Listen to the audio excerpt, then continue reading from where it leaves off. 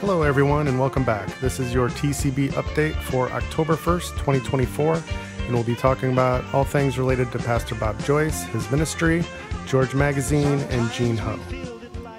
Pastor Bob Joyce continues to build a strong following within Christian circles, particularly through his heartfelt sermons and music.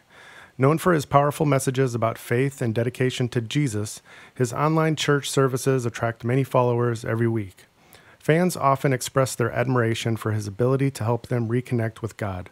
Some listeners have even described him as a guiding force who has led them back to faith, testifying to the lasting impact he's making through his ministry. One key aspect that differentiates Pastor Bob is his musical talent, which he seamlessly incorporates into his sermons. Many of his supporters not only appreciate his sermons, but are also drawn to his music, which is said to create an emotional and spiritual connection during services.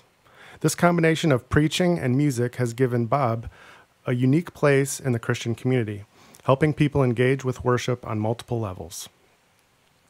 Gene Ho, editor-in-chief of George Magazine, has been an instrumental figure in promoting faith-based content, especially through his interviews and podcasts.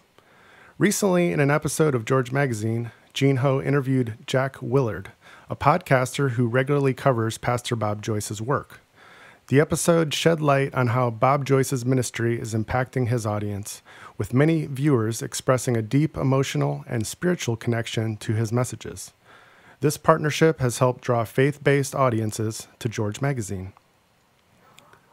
Since its revival under Gene Ho, George Magazine has become a platform that blends political and cultural discussions with faith-driven content. The magazine recently shifted some of its focus towards exploring Christian values, featuring figures like Bob Joyce, who embody the intersection of faith and culture. This makes George a unique outlet for conservatives and Christian readers, offering not only political commentary, but also deep dives into spiritual and religious matters. Viewers of both George Magazine and Pastor Bob Joyce's services have expressed tremendous appreciation for the content. Many listeners, especially older audiences, say they feel spiritually renewed by Bob Joyce's ministry and Gene Ho's focus on faith.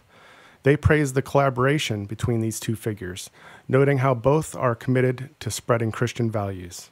This dynamic has helped broaden George Magazine's appeal to a more diverse readership, particularly those interested in faith.